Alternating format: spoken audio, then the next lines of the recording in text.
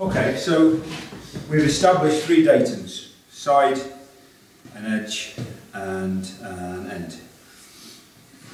From those datums, we can measure the sizes as shown on our cutting list. Now, don't take any of those dimensions too literally. This is more about learning how to handle the tools than get something absolutely to dimension. If you end up with 10mm end grain to shoot down on this, don't do it, seriously. There's no benefit to that.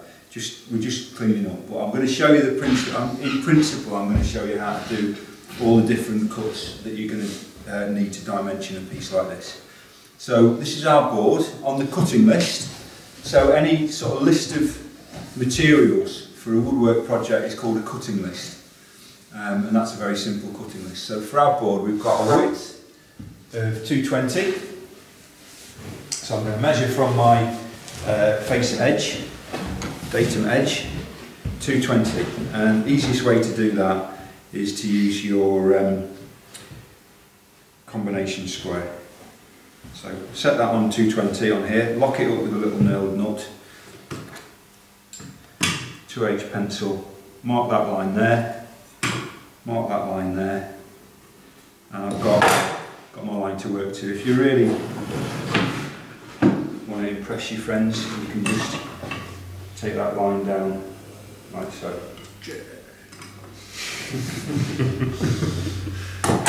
Or use a ruler.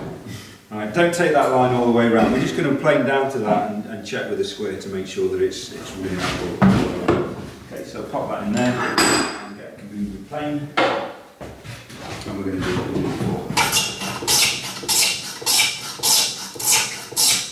If you want to, you can have a play around with the wooden planes as well. I've got some wooden planes in here. This is a way of building up a toolkit without spending some money as well. And those are both sharp, they should be good to go. And they are there for the hoop. Because they're kind of difficult to use, I tend to set my wooden planes up and leave them. So that's set up for a heavy cut, that one's set up for a finer cut.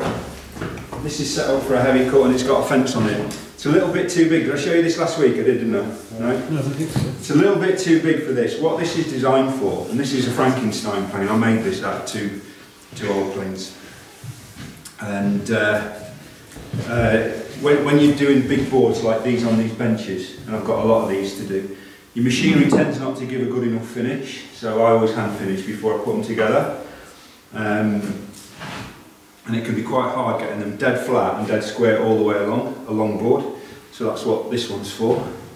And it's a really nice thing to use. So have a go, have a play if you want. I'll leave these out. That one's for a slightly finer cut. So if you're interested in the really old ones, the sweet wooden stuff, these are nice to have a mess around with. And like I say, I mean you can get the metal equivalent of that. So that would be a number 8 crane with a fence, with a side fence. And even second hand, you're probably talking 500–600 quid for that, and more for new. And these were both given to me, so a couple of hours work, and you got something. Does the job fine. I mean, I use that. That's not just there for show, not because it looks pretty. That actually does the job. So anyway, back to. Just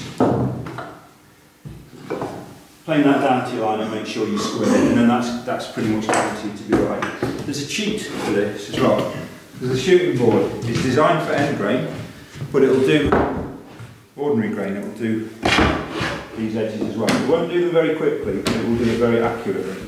So if you want that, you can just tidy your cuts up with this, and I've just put an edge, just sharpen that. There's a nice fine cut. If you do a lot of YouTubing, you'll see all sorts of stuff about people getting excited about how thin a shaving they can do. I get quite excited. It's kind of irrelevant, really. It shows a well settled plane. It's the finish that matters. It's what you get in here. But if that's really fine, it tends to be that looks pretty good. I think there's a lot of fuss about Japanese planes. And I think, to be honest, we're getting our Western planes nowadays doing as fine a cut.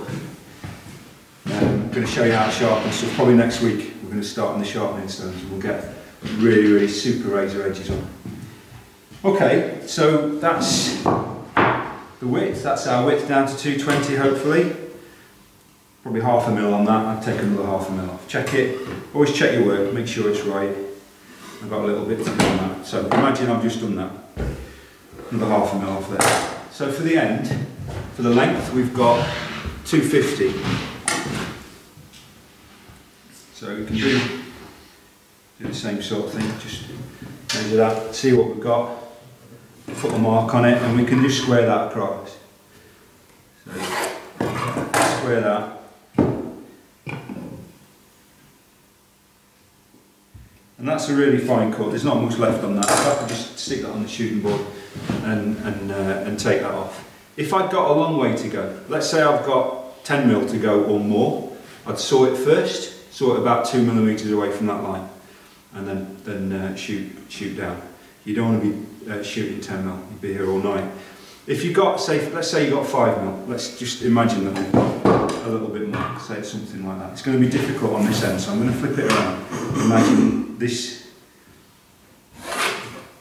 Imagine this is the end that I'm working on. I've made things very complicated by putting those circles in there. You've just got to sort of bear with them. So imagine this end is this end, and I've got all that much to take off. It's not enough to saw, unfortunately. If I'd started to try and saw down that, I'm probably going to just skip out of the cut. So I've got to plane it, there's no way around it, but it's going to take forever in there, so there's a cheat. And I don't necessarily want you to do this. I think once I've shown you how to do this, it's worth you knowing it. You might never have to use it, but I don't want you to necessarily do this now. It's just a lot of work really. It's going to take ages, and we want to move on to the next thing really. So this is more demonstration purposes. What kind of demonstration purposes are we? So let's say you've got a lot of timber to take off, you haven't got a shooting board, or some combination of those two factors. What you can do, instead of putting a spokes block on the end, you can just get that, see, and you film and get the phone at the same time. Continuity.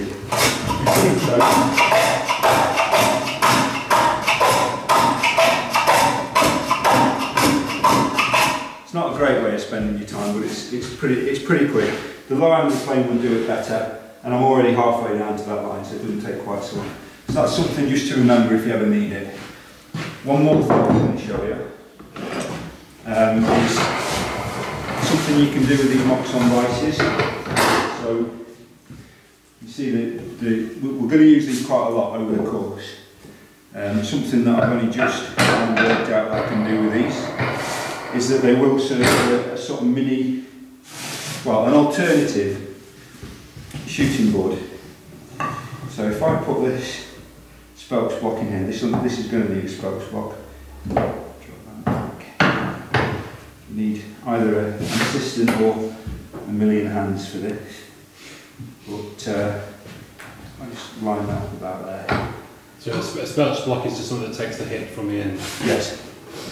So a sacrificial piece of timber, so it breaks rather than the timber. So this is a spokes block, which hopefully isn't going to fall out. And what I should be able to do now is just play my way on here with pretty much anything.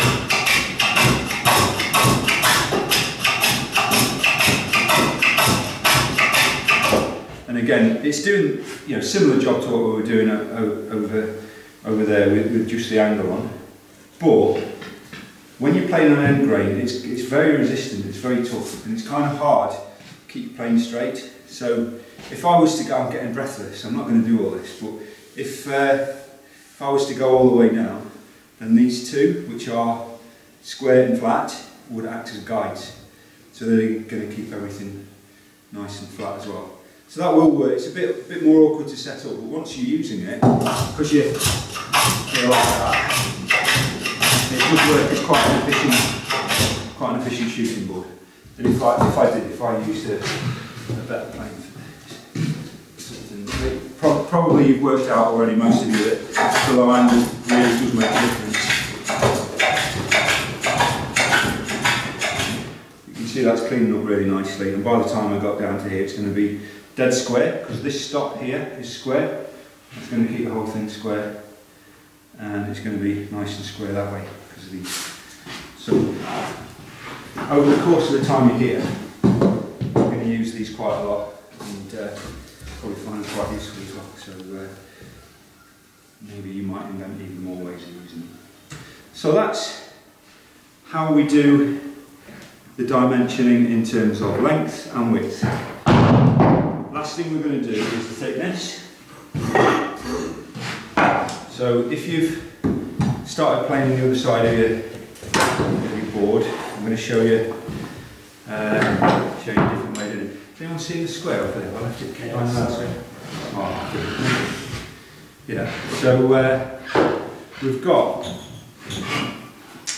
a flat side on here, flat and out of twist side here. So we could make this flat and out of twist, and still have it a little bit, out of parallel with this.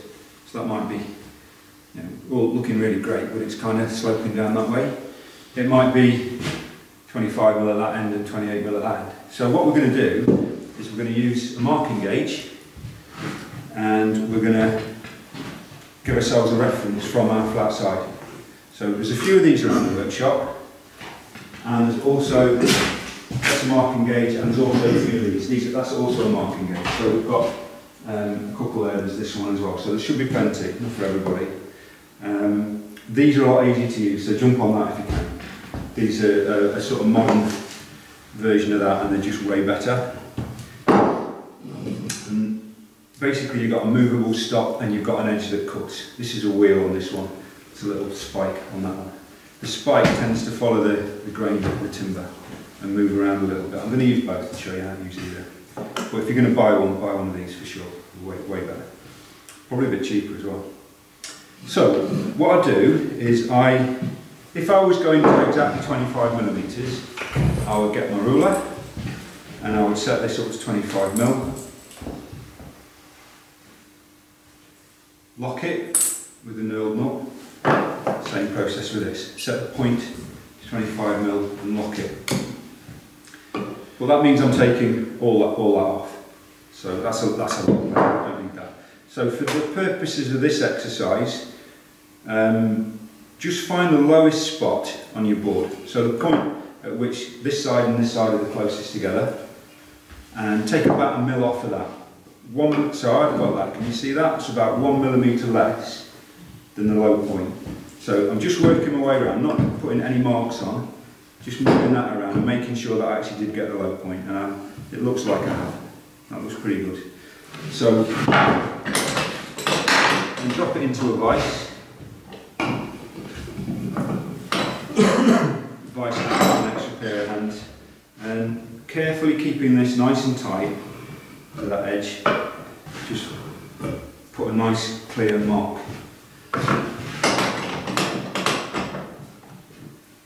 You're going to take that all the way around. This is what we're going to plane down to in a minute.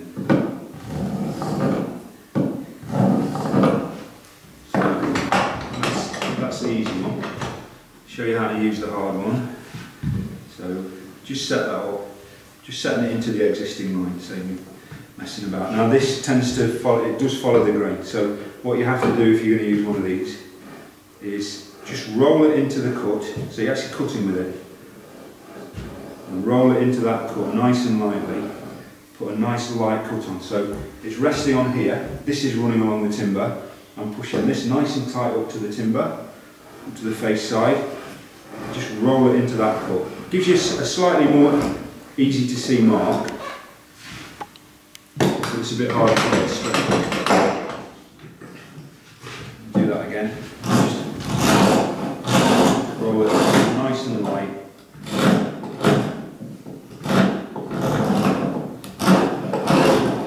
Gradually getting heavier and heavier. Got a cut line at exactly whatever dimension that is, all the way around. Drop your pencil into that line to make it a little easier to see.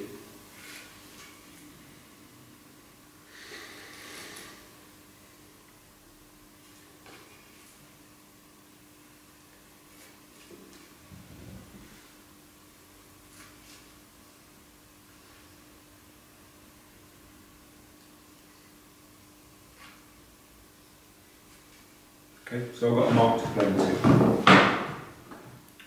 Plane down to that now.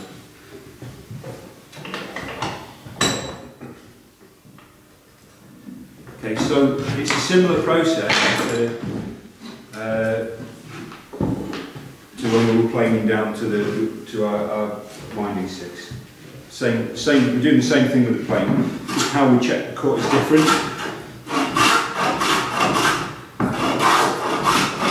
Still taking the hand off sideways.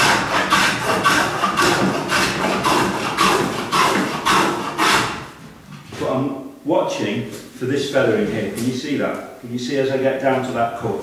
Basically what I've got is the side of this timber, looking on here. So here's the side of the timber, and I've put a cut like that. And I'm planing down to that cut.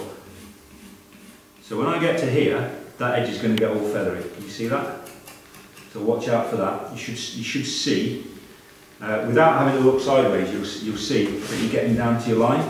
So when you get down to there, and any given spot, stop planing there. But I'm not down to my lines over here. So, a bit more work, you see it's just starting to feather up there.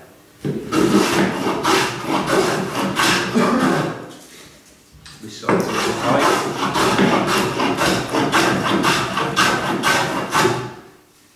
Slightly different on the end.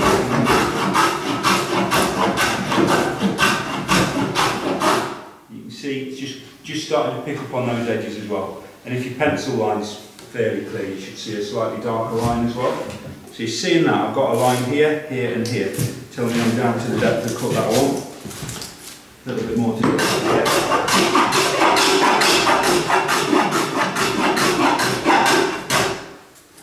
And again, that's pretty much down to my lines. So I've not done that very carefully, just take it down somewhere near. And wind your plane right in. And now I'm going to take that perimeter, so that perimeter is pretty much level, and I'm going to take it all the way across.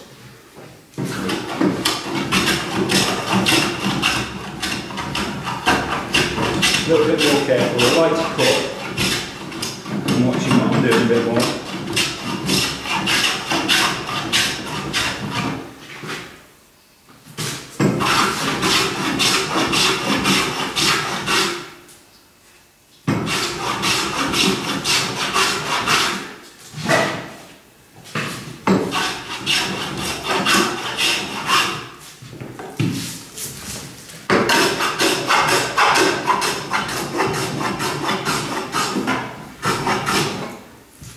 All looking pretty good, and now I can just finish it off with a few fairly fine cuts down the ground. You're always watching where you're going, because if you just keep going, you can establish that perimeter nice and flat, and keep going right past it.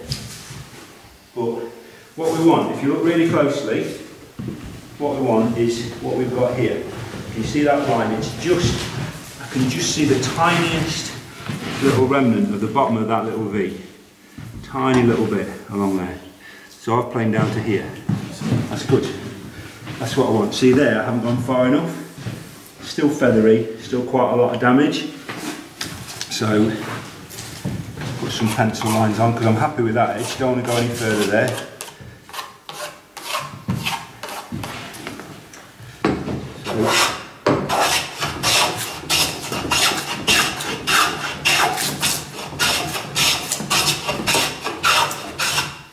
Watching this edge, be careful not to take any off there.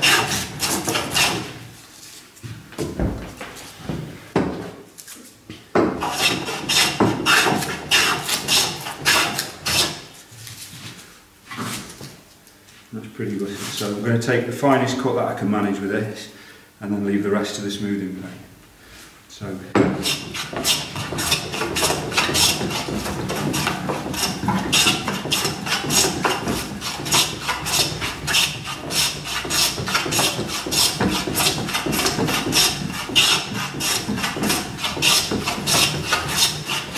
a few overlapping cuts, and that's nice and flat. It's to the dimensions that I wanted. If I needed to go to 25mm, and I've obviously had a little bit more work to do, but the principle is the same. So we should be able to get something that is quite smooth, nice and square and to the dimensions that we want. That's it, I'll keep you busy for a bit. Cup of tea time for me, I think.